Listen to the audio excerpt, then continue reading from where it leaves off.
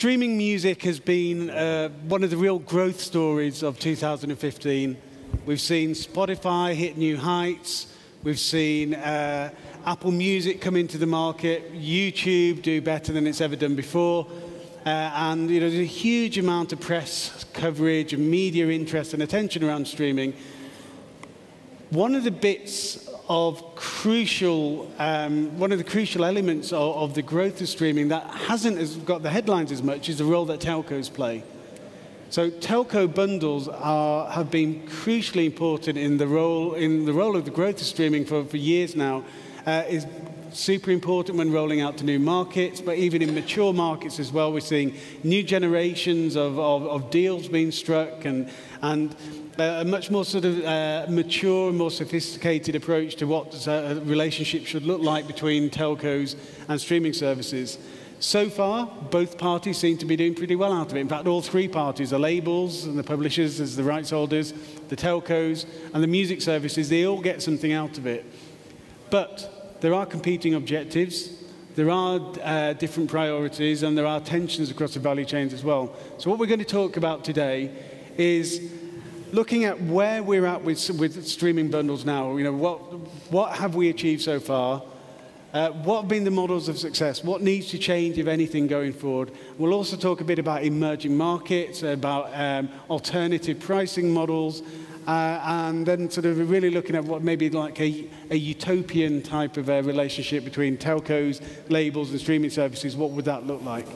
So I'm joined here by people from right across the value chain. So well, let them each introduce themselves, but we've got Michael from Spotify, we've got Sissel from Telenor, we've got Brian from ATC Management, and we've got Alfonso from Warner Music. But what we'll do to get you introduced, if you could each spend no more than about a minute talking about yourself, but just say one really interesting thing about streaming music to throw into the mix, whatever it can be. This is your chance to go left field or stay on topic. Something that's going to say something about yourself through the words of streaming. Oh, God. Hi, I'm Michael Abbatista. I run Spotify's telecom and ISP business. One interesting thing about streaming music, I don't know, Mark. It's exploding. It's exploding. Just a quick 20 seconds on where Spotify is with telecom partnerships. We have over 40 partnerships around the world. We work with everybody from Vodafone in multiple markets, Telia, Telefonica. It's become a very big business for us. And yeah, there's a lot of green field out there. We had in a lot of ways we haven't even gotten started. Okay, great. Sissel. Hi, I'm Sissel from Telenor. One interesting thing about streaming, I think I try now to evangelize everybody else to start streaming. I had my first mobile streaming experience in 2004. That was pretty early, no mass market. Okay. Brian. Hi, I'm Brian. I'm a artist manager, and our business manages about 40 acts. We're also a talent booker, so we book about 200 artists to perform.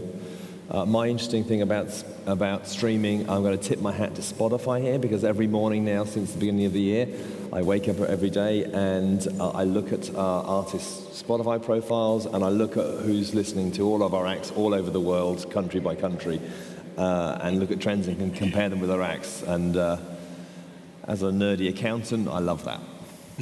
Okay. Alfonso. Yeah, thank you.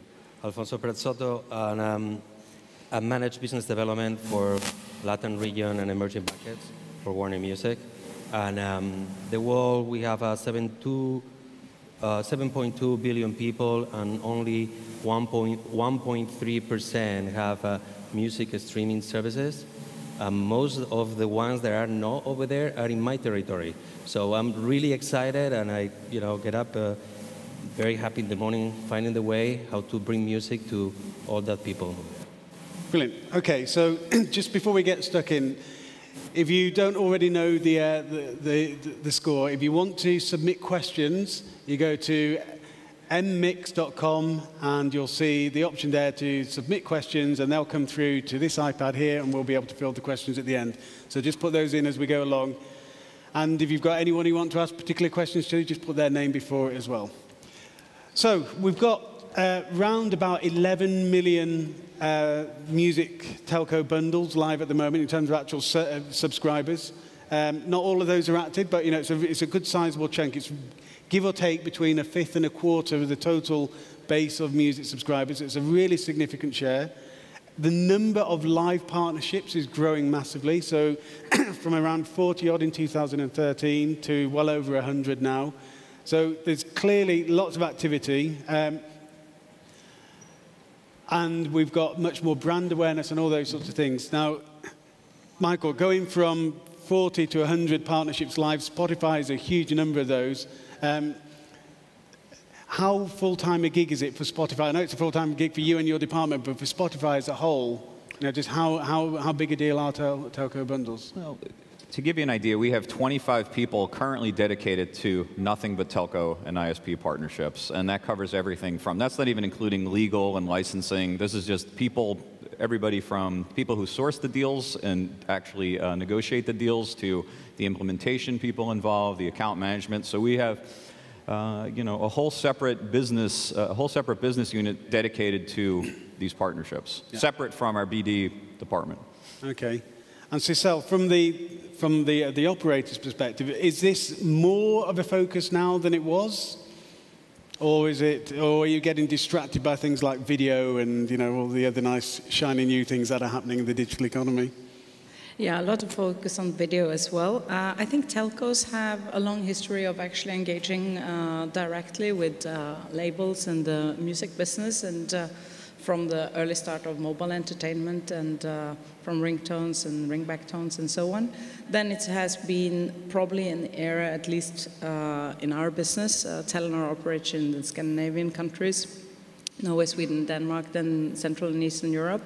And of our 200 million subscribers, 150 million of those, they are in Asia. So we are a big operator in the emerging and developing Asian markets. And we see that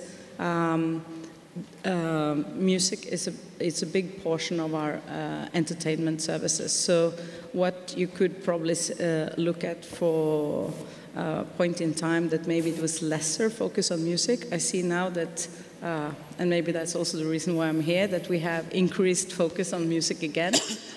We have tested and tried many different business models. We're getting to that, I know, in this panel, but we also see that we can play a different role and support the music industry and legal digital services, digital music services. So Brian, I'm going to skip you because I've got a slightly different version of the question for you. So Alfonso, in terms of the commercial focus of Warner, are you seeing that telco bundles are still pretty much the same level of importance they had a couple of years ago, or is it changing? Well, telco bundles now more or less are 18% of the total pay subscribers worldwide. I think that that percentage has been actually decreased from previous year. I think that is about the explosion of markets in the emerging markets, where bundles are not so easy to made in the same way that was done in Western Europe. Why?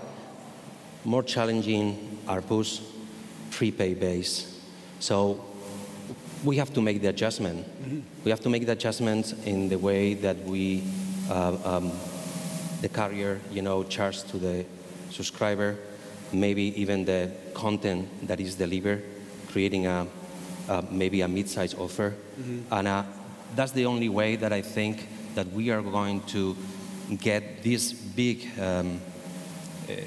amount of users, music lovers, but that they have in an ARPU between $9 and $16.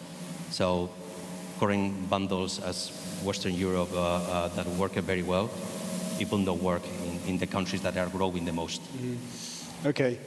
So, Brian, just how much does the difference between streaming bundles versus streaming as a whole actually register in most artists' as of views of the market? I would say probably not at all. Yeah. And I think for us as the business half of that partnership with an artist, where we're trying to monetize and build artist careers, the key thing for us is just making sure that the music, the language of that business gets as far and wide as possible. Look, we like to monetize it, obviously, but as a primary thing, the wider we can see that music go, and the more we can get data back as to what's going on for our artists, then that's our primary concern. So if music bundles helps make that get there, for us, that's a good thing. So I suppose you're balancing out as well two things. One is the great exposure which streaming services get as a result of being on telco services, which then drives consumption, which gets artists seen more. But coupled with the fact that often the rates which a telco will be paying are going to be different than for a standard $9.99 service. So would you say that the benefits of reach for an artist outweigh the potential hit that you take? 100% for us, because we monetize in many different ways, and in many different ways, territory by territory. So when you're building those type of businesses, you need the reach, and you need that reach. You know, go back to the point about looking at the Spotify data. That's very useful for us in terms of how we build our touring schedules. Right. And it's not just Spotify data, it's across the board. But the more of that sort of data we get in, the better we can manage the revenue flows that are coming into each of the artist businesses that we operate. Yeah. So it's obviously different for you, Alfonso, because Warner only get to participate in a small amount of those main ways that artists make their money. You know, you only take a tiny part of live and merch, and nearly everything's in the recorded music pot. So how do you balance out that sort of tension where, in order to do the telco deals, you're looking at discounted rates and whatever else it is to help get that service to market, versus this long-term goal of building, you know, the size of the audience? I got a difficult question, I guess. Yeah. Look, well, you know that our CEO announced that our pledge for music. So this is obviously one way that we are addressing this. The other is like we have to have a good balance between in our decisions, you know, because the reality is we need to basically expand the market. As I said, we are just scratching the surface, and I think it's going to be in the big benefit of everyone in the chain that we make this work. You know, the more streams, the more revenue. The more that we can facilitate a revenue coming from advertisers on the free part, and also in the pay part, try to obviously integrate the carrier and the carrier billing. And that is going to make the business grow. And if the business grows, we'll go for everyone. Yeah. Would I be fair or unfair to say, if you were going to select a hierarchy of your preferred partners, number one is direct to consumer, number two is telco, and number three is free, as ways of growing the streaming audience? Well, direct to consumer, it seems the one that from Spotify, the standalone offer, or other partners, is working the best so far. It's what the data says, you know. The preference, I think that we have to be very careful when we make choices, because what we learn is like we started with all these global deals and global solutions. And basically we did it because we need to try to provide services to everyone and fight piracy in many ways. However, I think that we are reaching the point that we have to localize and be thinking about the local needs, put boots in the ground with our partners, and try to adjust whatever needs to be done in each market. So I think there's this it's a really good point. There's this interesting thing which is emerging. Now that we've got so much more of the world is coming online, whether that be via the traditional web or via mobile, so we are truly talking about digital global audiences for the first time. Yet we're also beginning to hear people say that there's no such thing as a global audience. So BuzzFeed's CMO recently said he doesn't want anybody to ever tell him there's a global advertising market. There isn't one. You have to do things so differently everywhere you are. So, Sissel, you focus on a really wide range of different sort of markets. What is the right sort of approach versus you've got these big services like Spotify, which have a global footprint, lots of local specialization within them, but global players, versus going with indigenous local services like in your regions you focus on, like KKBox, etc. What's the right balance between those? Do both of them have a role to play, or is it? The short answer is yes.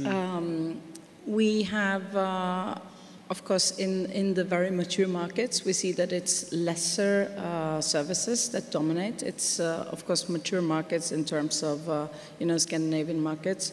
And there are, a few local players. If you move to Asian region where I'm based, it's new regional services popping up. Also, even on a local level, there are also a lot of radio apps and a lot of different music services coming.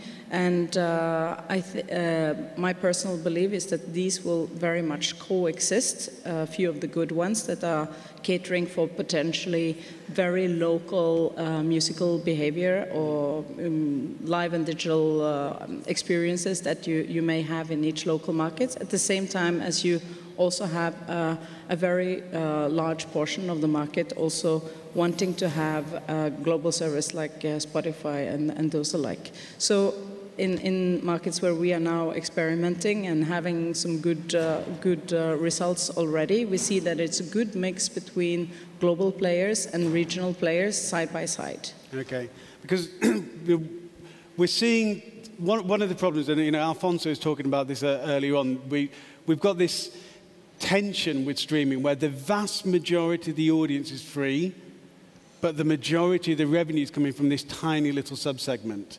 Now, most of that audience, and it's not so much in the Spotify model where actually the ratio between free and paid is much better than a market level. But at market level, because of YouTube mainly, but also because of SoundCloud a lot as well, the vast majority of streaming is free. So it's about how do you drive people to pay. So it's much easier to get to that sort of ceiling of adoption of your first 10% in any market. So that's, so there's quite a land grab going on for emerging markets where companies like Spotify and Deezer are all looking at, well, these are the other markets. Let's go and get those early adopters quickly in those other markets while we more gradually mature these established markets. You look at the US, Pandora has seen its market capitalization collapse and a whole load of issues with its share price and everything else because it's a slow growth curve now in the US. It's reached it, and so it's probably going to have to look at an international story to tell.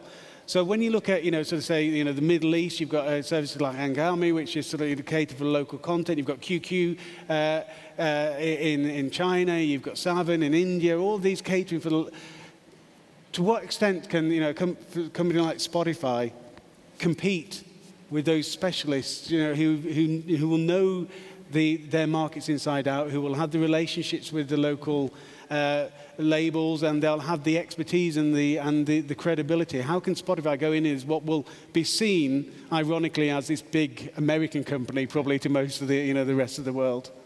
It's challenging, and that's why we really do have to be local in the markets that we launch in, and that's why Spotify is live in 58 markets, and we won't launch in a market unless we really feel we can win there locally. We're not really interested in launching someplace just to say, hey, we're live. So it's challenging, and it's obviously it's a combination of the product being localized, the content, the types of deals we have, the offer that we have. It's very, very hard to just bolt on a $9.99 Northern European bundle into a telco that's 98% prepaid. Yeah. So it's the second time we've heard about prepay. So let's quickly, and I had prepay right down at the bottom of the list. I'll bring it right up. So before we go into this in detail, how important, and anyone can take this, how important is prepay in the established markets? It's clearly there's a massive demand for it in the emerging markets, and we'll talk about that in some detail in a moment. But in the Western markets like the UK and in Italy, which are big prepay audiences, maybe a little less so in the US, but is that an opportunity waiting to be tapped? I think it is. I think the opportunity of prepaid is in the developed markets as well, because the reality is more and more, if you just look at the US, a lot of contracts are going away. So in a lot of countries, you are going to this sort of consumption model, this usage model. And I think even if there might be a big postpaid base in places like the US and the UK, there's still a lot of people who want to pay a month at a time. And I think you're seeing more people than not going in that direction as opposed to contracts.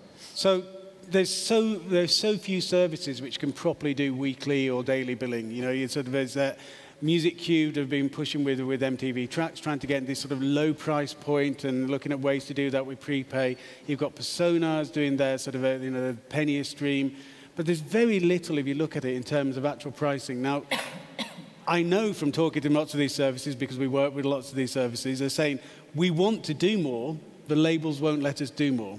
The labels are scared of cannibalizing the top table and everything else. And I promise not to turn this into a label bashing panel. That's not the intention. But to what extent, what are the reasons for having to sometimes be the one who says, well, look, we need to think more carefully about the way that we tier our pricing and we unbundle, etc. Well, first of all, I would say that the Mercedes-Benz of the service, the full interactive 3 devices. The reality, one of the solutions that we found in emerging market territories is charging per week instead of per month. And that is very important, for example, to work very close with the carrier, because they can integrate smart billing. They can, try to find a way that always, charge the subscriber when he has credit. I think that that was pretty successful in some markets, like, for example, Brazil, But that's true. I think that it could be a mid-size. I think that there is a room for a mid-size product that can provide a really good sense of, and access to music with playlists, with caching, and being a service that is in the middle. But I think that it's not about us to protect or not protect the access to the service. It's providing and preserving the value and being able to bring people to the paid services as well, because we don't want to leave anybody behind. Yeah. So one of the problems about going after the mainstream mass market music fan, who currently at the moment gets virtually everything from Spotify or from YouTube, not Spotify. So the challenge is that those are mainstream consumers who are casual in their music taste, and they don't necessarily spend much, if anything, on music. How it's a much easier sell to somebody who loves music and used to buy albums every week to go and say, hey, here's a $9.99 music service. How do you sell to those customers? I think you're hitting it on the head. The prepaid challenge is not just a telco partnership challenge. It is, I think, the biggest challenge facing the music industry, because there really isn't a way to pay for music the way people pay for,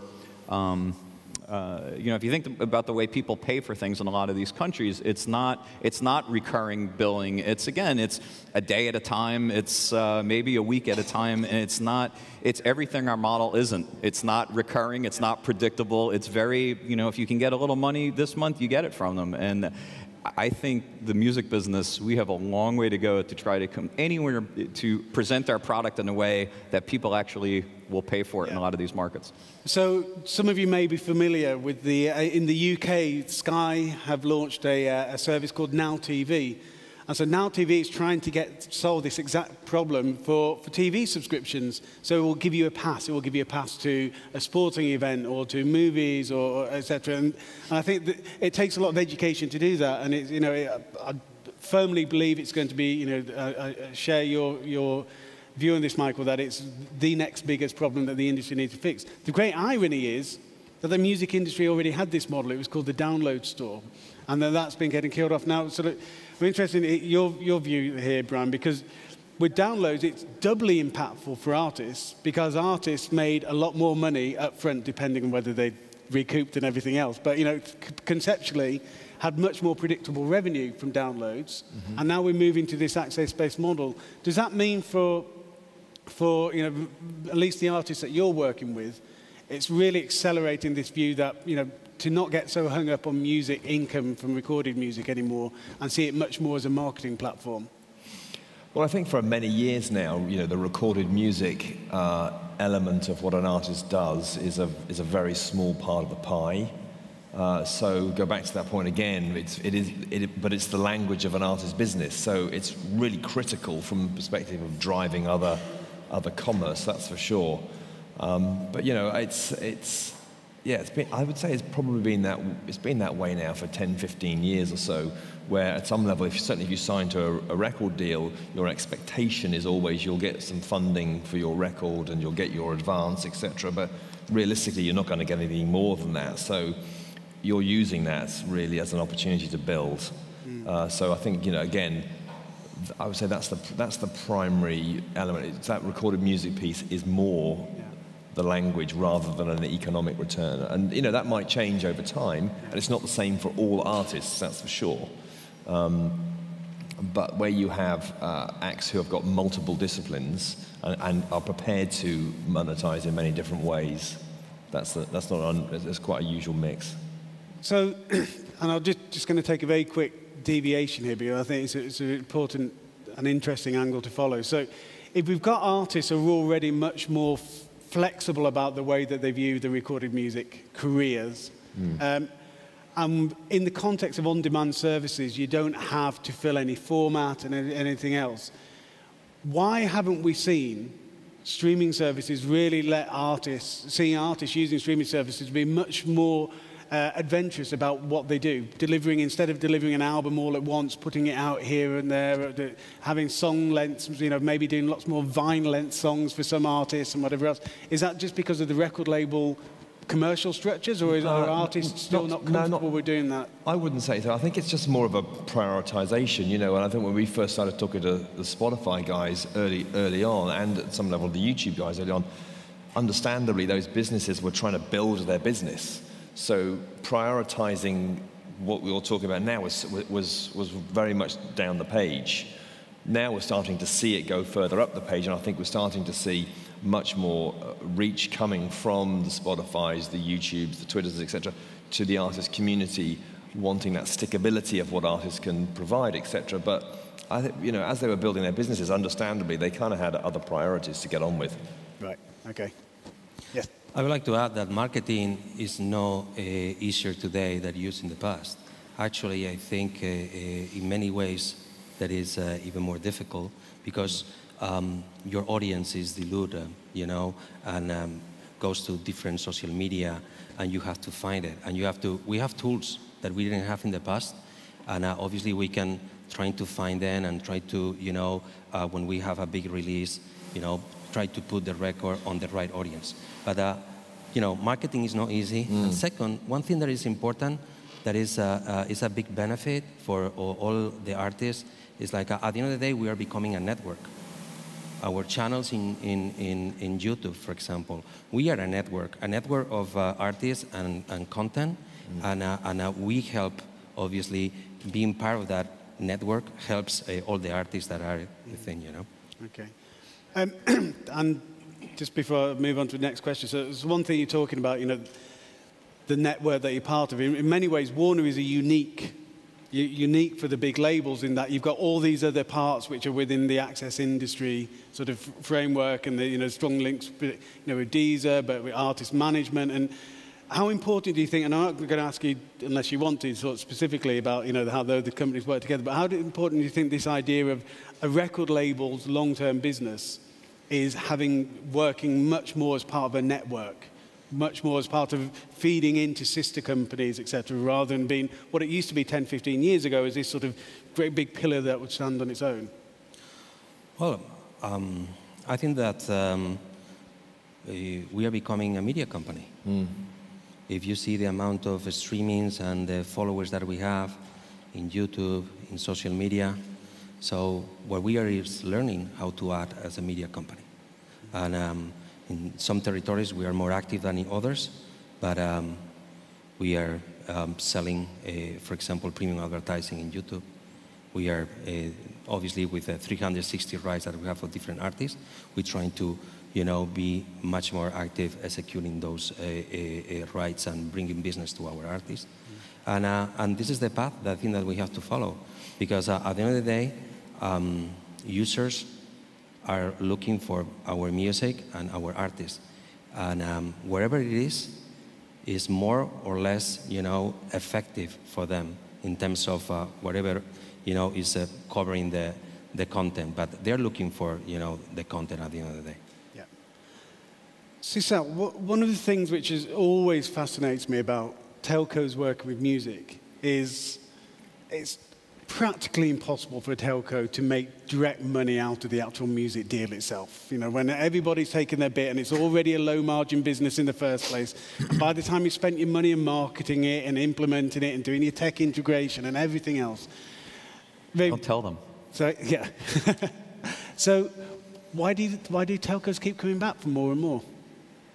Very good question. I think originally we started, at least on the streaming business, we started to use it much more as a differentiator, so a marketing tool. And obviously then you get funds from different sources than making money. So it's funded by how you want to put forward a specific offering, particularly in the postpaid segment, you put together an offering that includes a music streaming service. Now I think that we are about at least to change the view of that, because we see that for us to stimulate a very, at least in the large prepaid markets, now I mentioned prepaid again, we see that we are actually putting together offers that are quite expensive for us, with minimum guarantees, marketing commitment, and so on, that actually only targets a very small portion of our customers. So for us, we have also looked at how can we change that model, and how can we help still the music service providers and industry to stimulate growth. So we have now changed somewhat the model to look at what are our objectives. We want obviously to drive mobile data and mobile internet usage and stimulate growth on that. And we see music is, of course, a mass market appeal. It still is what I would say, you mentioned music lovers. I think that what we saw from some of our market research, we could estimate that 50% of some of the markets that we were working with, like in Malaysia and so on, 50% are music lovers. So if we think that 50% of the population have more than an active relationship to this category of entertainment, obviously we need to do something about it. But we can't just be putting a marketing offer to a very small portion of that market. Yep. So we have changed models to look at how can we also work with Spotify, with different service providers to put together also an offering that stimulates large take-up for the prepaid markets. And of course, this is back to, you mentioned some music service providers like P-Sonar, MTV Tracks, and so on, putting together premium services for the prepaid market. I believe that we need to do much more also on the freemium model and to stimulate the total base much larger, so we're not just catering for a very small portion. So one thing that I think it's valid to share is that we did a lot of market research, and we asked them, what are you doing? How do you consume music? And those that mentioned streaming, they mentioned YouTube. So audio streaming, video streaming, it was the same for them in emerging markets. So they all are already on a freemium model. And they don't, the biggest threat that we saw was that it was YouTube mentioned, and then of course all the illegal pirated services that you have in Asia. It could be that it's legal services in China, but illegal in our markets, and then of course a lot of piracy. We even saw piratebay.se from Sweden being one of the very popular ones in Malaysia. And we saw that we needed to actually secure that we have legal services. And I think we have still a lot to do together to work on freemium models, but also upselling to, smaller bite-sized pricing on premium services, being that weekly passes or weekend passes or 2 hours without ads, knowing also that emerging markets, they don't feel that advertising is as intrusive as maybe in some of the Western markets. So maybe it's to have offline mode, maybe it's other services that would be a premium value to that segment. So we have changed from the business objectives as well as how we work on the model. So we changed from working with, for instance, a single vendor, I call it vendor because it was money transaction setup, to a much more multi-partner setup, where we also invite different music providers to come in and see how we can develop that together. Okay. A very long answer, yeah. Sorry about that. No, it's useful. So building that, Michael, Two parts to this question, please. One, what have you seen? So Sissel's there talking about how priorities and objectives have changed. How much do you see change elsewhere within telco partners in a more, not just in emerging markets, but in the more mature markets? How are their objectives changing? And then the second part of the question, if you sort of tie it in with it as well, is what do you think are the most important things that the telcos bring to you in a partnership? Sure. I think one change is that 3 years ago, I think the primary reason that most telcos wanted to work with Spotify was more about differentiation, it was about customer acquisition, it was about any brand uplift that they might get from working with a company like ours. That's still true, but I think that there's more of a focus now on retention. I mean, especially with us, a lot of our deals are, we've had 4 years now. Our oldest one, we're in our 7th year, and so for them, it's about, they've already differentiated, and now they're about, okay, is this going to help us, keep our subscribers, especially if they're moving away from contracts. They need things to keep people in more than ever. So I'd say retention has become a bigger focus. What was the second part of the question? What are the most valuable things that telcos bring to you? It still comes down, I would say, to distribution as number one. And when I say distribution, when we do deals, we hope to be offered across, the widest variety of tariffs that a company has. All of our most successful deals have wide distribution. It's not just a music tariff that's available to only some people over here. There's strategic alignment from the top down. And to your point, it's not about, for all of our successful partners, it's not about revenue. It has a strategic importance to them, and there's a top-down approach that, hey, we're going to use music as a fundamental component of what we offer, whether it's their 4G services, whether it's their prepaid, whatever they're working on, it has to be widely distributed for us. And then, of course, marketing, the marketing that telcos still bring. I do sense that there is maybe a trend towards more direct, below-the-line type activities, CRM type stuff, as opposed to the big ATL stuff. That still happens. But again, it's hard when telcos do big ATL campaigns with a company like Spotify.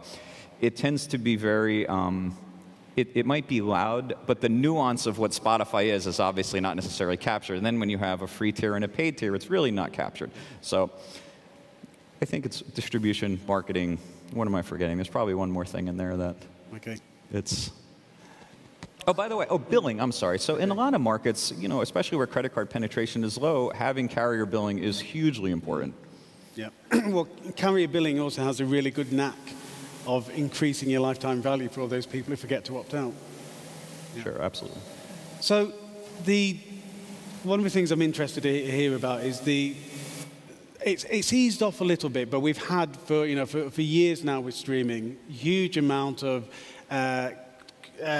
lots of debate from artists and songwriters about whether they're getting fairly paid and whether the model there's transparencies there, etc. With that, that always happens when a new technology comes along. The change is difficult and scary, and people always get shaken out of their comfort zones, and so. There are lots of very important, valid concerns that still need to be addressed, but people are beginning to get a bit more used to streaming as part of their daily music world. Are there any elements of the challenges which still exist for streaming that telco bundles can help fix? Any of those tensions across the value chain?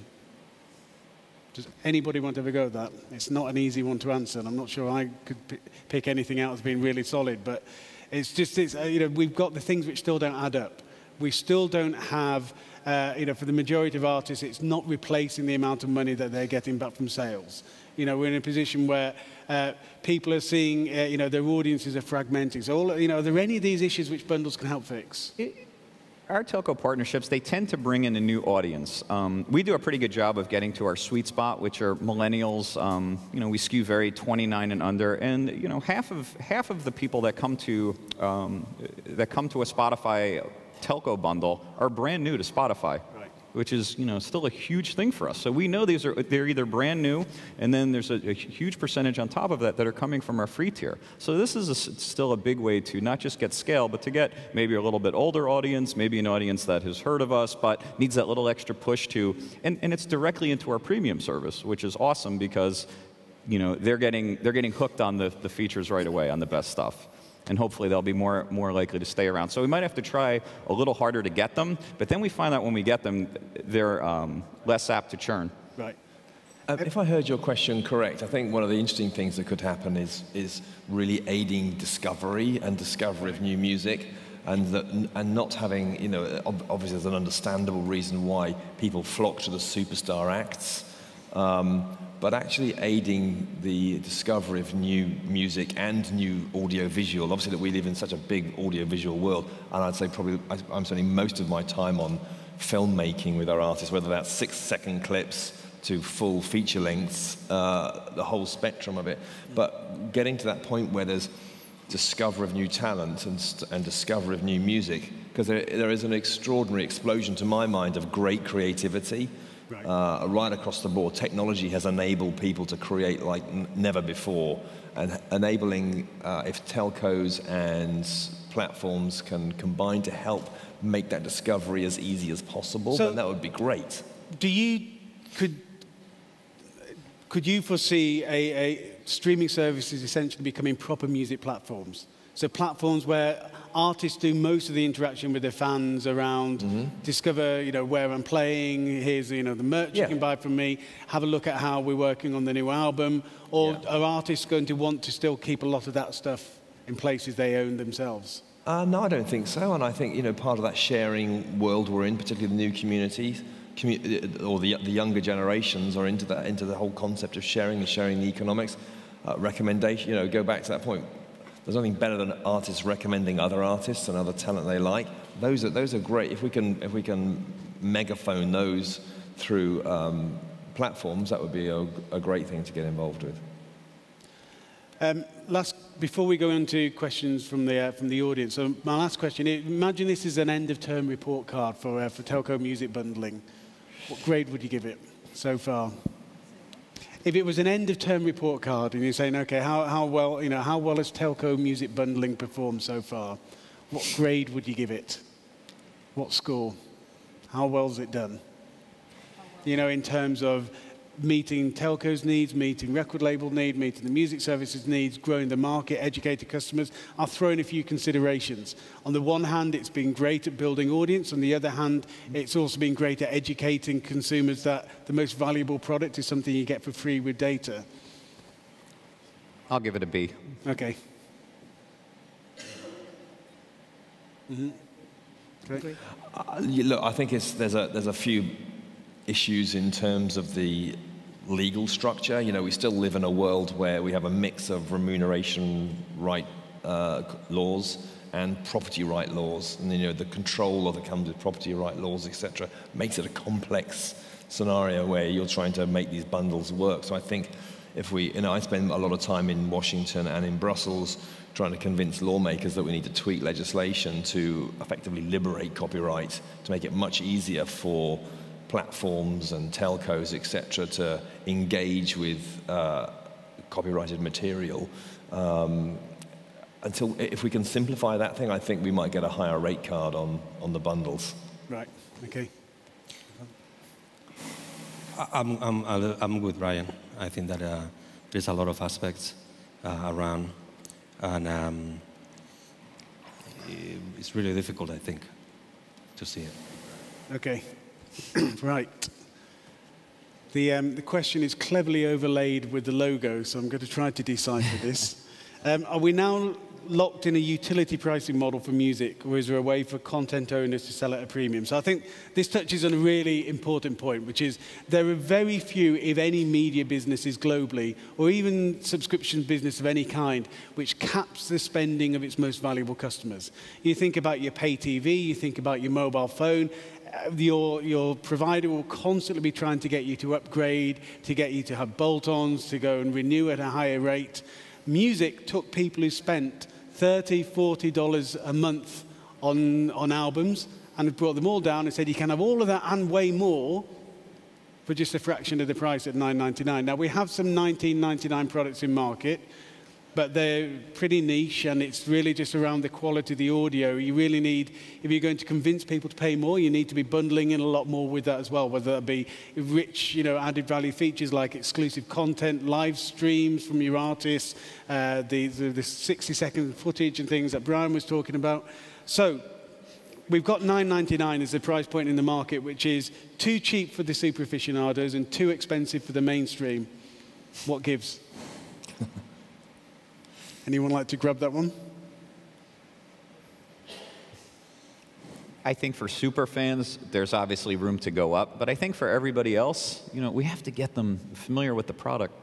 We have to get them to understand the value of the product. And the key to understanding the value is to actually be using it. So I think we still have a long way to go before we should be raising the price for most people. Oh, that definitely wasn't the question. It is giving people the ability to have higher price points. So if you want to spend more, sure. Because you can spend more on things like Tidal and the rest, can't you? You can spend $19 a month. Is that right? And that's it, just to get essentially a higher quality audio. But what about if you look at your pay TV subscription? There aren't just two price points. You look at your mobile phone plans. There aren't just two tariffs. There's a huge amount of thought and effort gone into building all these extra bits. Well, they're very flexible business models, aren't they? We'll go back to that point again. We're in a very rigid, price-controlled scenario, and until such time as there is flexibility built into the system that will allow for variable pricing and allow for product mix and provide, we're always going to struggle. And you're right, the capping and fixed price model is something that should be abandoned. What are your thoughts on that, Alfonso? As being the one helping structure what these prices The question is very difficult. But I think that if we are able to create premium content, if we can give more access, give more interaction, provide something that is exclusive, that is different, there are some formats that will come with the future. We saw amazing, demonstration had Oculus and 3D works. I think that that will come on that direction, and technology will give us different formats to go there. But talk about price is extremely difficult. Okay. Any thoughts, Sissel? We gave away, or have been giving away, a lot of free data to actually stimulate growth on both freemium, but also upselling standalone with using carrier billing. And we see that, of course, in those markets where it's extremely price sensitive, I have been extremely surprised that we have had a very steep take-up of new customers coming in and streaming various services. Of course, most of these services, the first threshold is free, but also the willingness to try out different services, try and buy. And if we can also use carrier billing, making it very, very easy to experience the product, to try it out, that's also where we can aid as an operator. And we've seen clearly that some of the markets, I assume it's the same in your emerging markets, that people, one thing is, of course, to pay a price premium for the music service. Another thing is the mobile internet data. So we have been helping doing that. And then, again, the entire price sensitivity and price perception, maybe then over time to try the products, and we can do our share on that. We can build a much larger market and have stimulate the category growth in general. Okay, great. But we need flexibility to create new business models. We do. I'll do the controversial question next and then move on to sort of a more blue sky one to finish on. So, can the music industry get back to health as long as the streaming distributors, i.e. Spotify, don't even make a profit? That's the non-controversial one? No, that's the controversial one. Yes, absolutely. Absolutely. Spotify could be profitable tomorrow if we wanted to be in certain markets, but we're growing. Growing is still the priority. This is still very much about, again, it's still very early days. When you talk about mature or immature markets, the truth is they're all immature. So I would say absolutely, it's all growth. Yeah, okay. And Alfonso, how just how important is streaming as a whole in the long-term future of record label business? Is it everything? Everything is I would say that it's super important. I think that obviously streaming, what makes is make a lot of people be part of this. I think that if we go and understand that we came from physical products that were with a lot of limitations of distribution, you know, and now basically you don't have these limitations on distribution of your back catalog, you don't have limitations on reaching every single person that has a smartphone. So more than 70% of the people on the evolved markets have a smartphone already. Close to 37% have a smartphone already in emerging markets. So while all the networks, all the penetration of smartphones, you know, are growing and growing, there is a phenomenal opportunity, not just for record labels, for Spotify, for carriers, because I believe that even going back to one of your comments, I think that there is a lot of opportunities on carrier billing for carriers make money out of this, definitely. And if we put all the pieces together, as I said at the beginning of this, it's like we are just scratching the surface. We have barely, what, 60, 70 million people, you know, and we have how many access on telecom, broadband we have in the world? Yeah. Billions.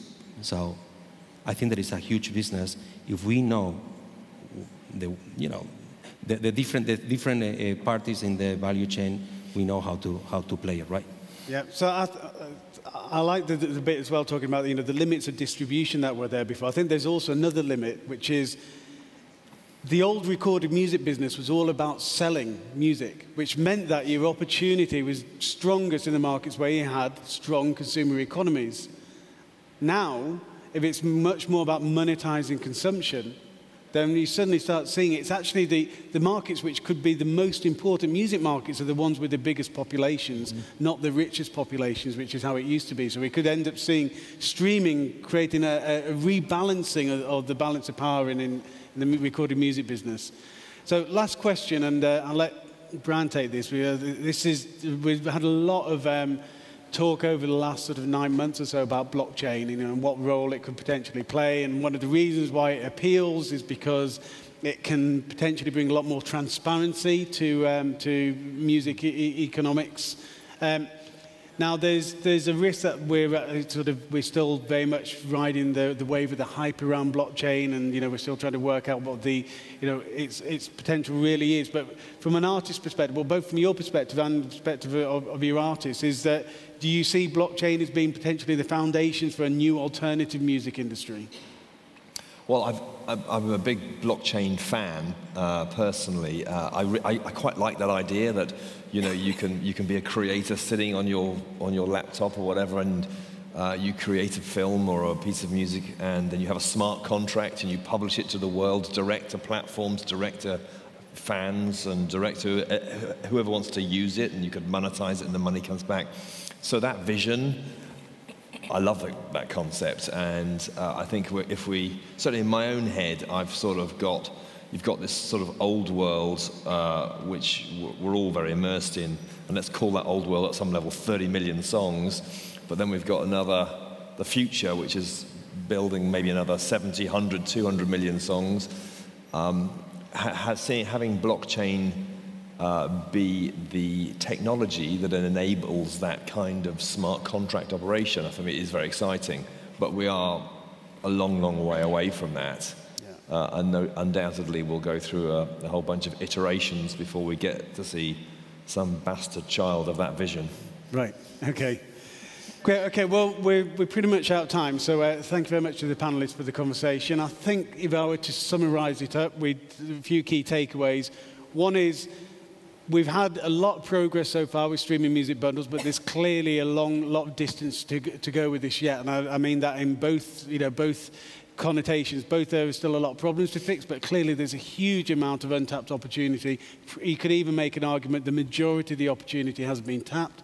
Emerging markets are going to become a key battleground over the coming years, and we'll see the mix of indigenous players versus global players, both playing really important roles. Prepay is the huge untapped opportunity, which we haven't yet worked out a way to properly fix, and that's potentially the next big problem for the music industry to fix. Okay, thank you.